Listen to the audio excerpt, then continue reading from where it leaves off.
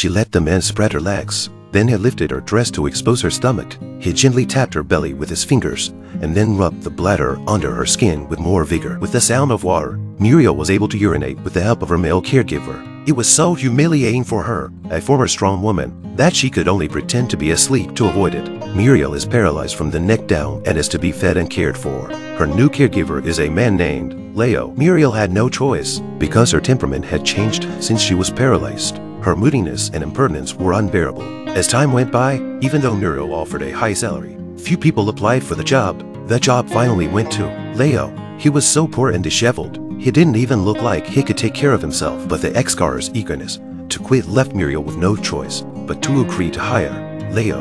Unsurprisingly, Leo overslept on his first day of work. He arrived in Muriel's room without even getting dressed. Muriel was furious but couldn't do anything but scold him. Leo washes his face and brings Muriel some food.